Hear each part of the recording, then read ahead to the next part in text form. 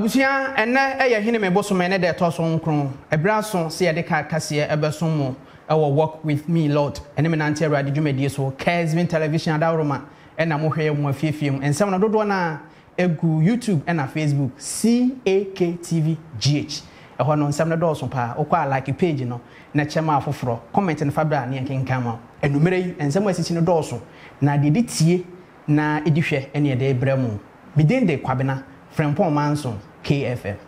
Akosia sapon kumankuma wana womo aboaye aso yasene amede kase baba sommo St. Peter's Cooperative Credit Union Efie aduonum na St. Peter's Cooperative Credit Union asum omanfo osikasem St. Peter's Cooperative Credit Union ye dwumakuo a wiase nyina sikasem nkabom dwumakuo batan agyen atum ye won hyehyɛ ahodo pii na ɛwɔ hɔ ensihu a ye de ma wona wɔkora won sika wɔ ye hɔ no kɔ nkan pii ye wɔ youth savings account member savings account susu savings account fixed deposit account salary payments and a housing project sɛ wo ba ye bosia bomu nsɛm so a ye wɔ member business loan salary loan funeral loan susu loan and a controller loan ɛno sɛ wo ye aban dwumani a wo sika fa controller and accountant general department a wo ho kwan sɛ Wuje bosia hodo biara wope ubehu St. Peter's Cooperative Credit Union wo bompata Kumase yene rent control na edi enimhwe freyen 032202961 ana 0204355083 St. Peter's Cooperative Credit Union odo kroye Abusia yadawase mayenhya nsem na se emfa ema wenanumre St. Teresa of the Child Jesus Nemkrabata ewo St. Peter's Cathedral Basilica wonoma yenhyehyaya wo si adan ede ama wonoma enyinyini emuma ne mema a wosom ewo St. Peter's Cathedral Basilica dienti a wa hye sa na mutuo yase no CAK TV ye ne won committee members baako ebonkomo yenkoni nkuti no ye merewa ene yenkokora yenye nipa bia ma ne nhwe wo mu enti yenye dia ye botaye se ye merewa ene ye nkwakora no ewo se ye hwe wo mu na ye ma wo mu ba bi partner ne ye gigi wo mu ani kosi se nyame obeto nsa afre sa merewa yi ene nkwakora yi obi o ha na ne bakora agya ne ho no akotena buruchire onyi obi ya ma ne nhwe no enti ye dia fa ato ye ho so se e be hwe sa merewa yi ne nkwakora yi nyina ama daachi no se nyame to nsa afre wo mu so ene age futu ya medima emma no a ya no mo yi ye maami to twene no ye yi ye papa to twene no epese efiri ne di kwedie wo mo nkrokora ye nkokora ene ye merewa wo mo hwe wo mo yie na bibibia wo mo hia no wo mo emfama wo mo ofin so abofo a ewo asante mantem hanom se mebunu aka won ho abom epese wo mo esi ayaresabia edema ofin so abofo na ayaresabia emu nkradan aduasa emu ma die edu mema die edu ene mofran so die edu se de be ya obi eho dodo no a obenya ayaresabia akwaje ayarehwe CAK media sem chirofo eni chief imam awo ofin so abofo Alhaji Yusuf Yakubu etetwe nkomo yenti de odi tudwa ayaresabia de metumi akase awrade eyewo awufie se doctor fo ye mi ahia wo awrade wa meka wo mo ho ayaresa no emba ati bre bia wo ne wo mo na wo edan mo ti awrade edan ne ya wo dia yesi edi ajiwuma enkwa ne yedi ahyewo awrade animonyam mema dia edan ma ko edu Madi so edu mo franso ye yire mfi wo mo so die wo mo edu empa egugu mu nyina mu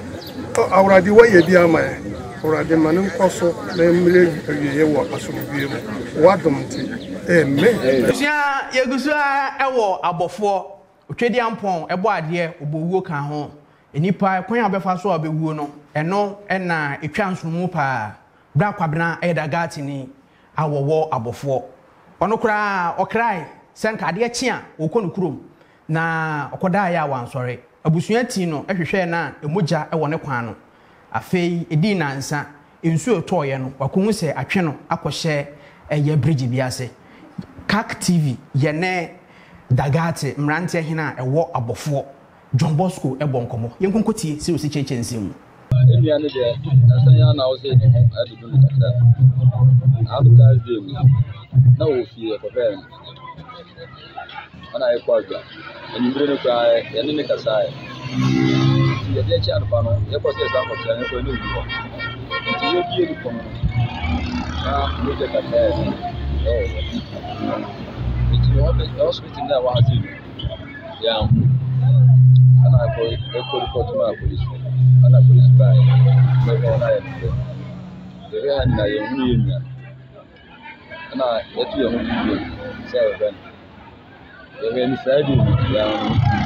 e chi Saturday sa ya ni na party sa ya hu ana so pa me by tin so na chi no en ni by 5 ana so bi to jai so bi da abofo ekochi bi kwa because e nya bi energy ni kwa ni na mo tin e do ko se break na se so bi to ya na echi e di pie ala ye bi nya na 5 something ana to go ko kwa ma ana bo na mo kwa ma ana na mo e ko bisa e mai ana ko so fa Osia ke dagati ni wa ye o bravo me se crafem asesisia no ewuwu no doso ekoso pa nansanya na nurse ni yeseja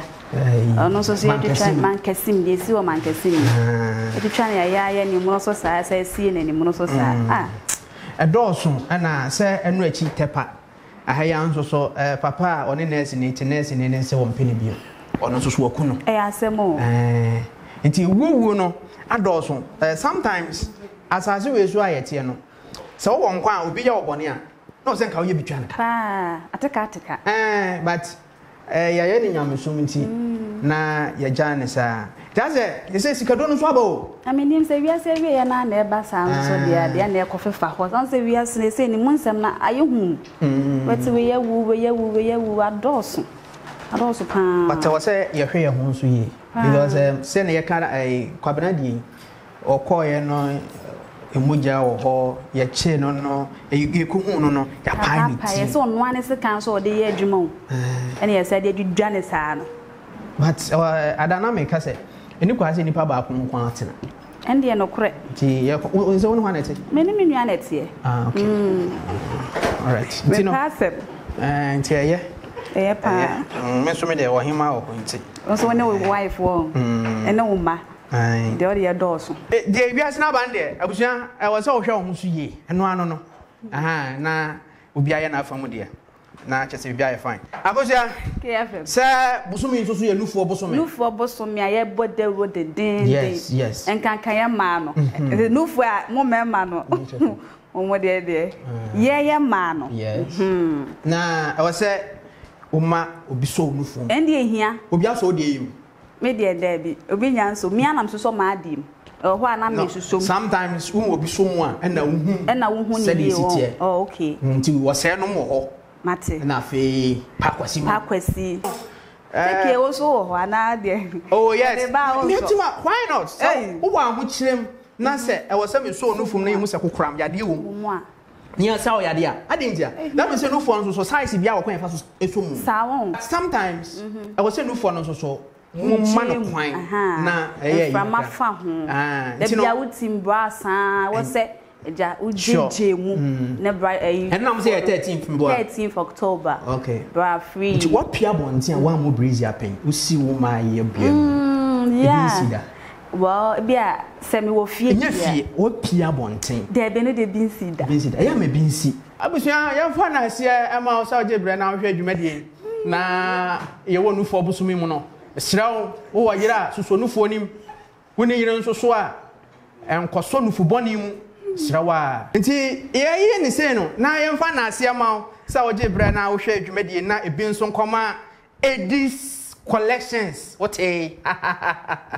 80s collections or no na ashama atade kama pa enfa na wo e na wo hwe dwumade be na wudi atade no open style be frɛ no 02036738832 wante fa pen na tworo fa phone no tentem yenko 02036738832 Dr. Mensa Ashtown Apijafi honom na Edis collections wo eda wasepa abuja sorry PFM yeah sorry anko abusua aha na braba ma yakwan ne de ene kase no ebesie ye kwei eye Reverend Father Emmanuel Kwabene Faje wone chenchen hema eba aba betwa so medende kwabena from Pomanson KFM menime nua ba akosia sapon Kuma. Yes, Wahima Rebecca and Pakwasi, my cameraman, was a main country or chiao. Yes, birthday no so senior crusader maybe so boys within the birthday and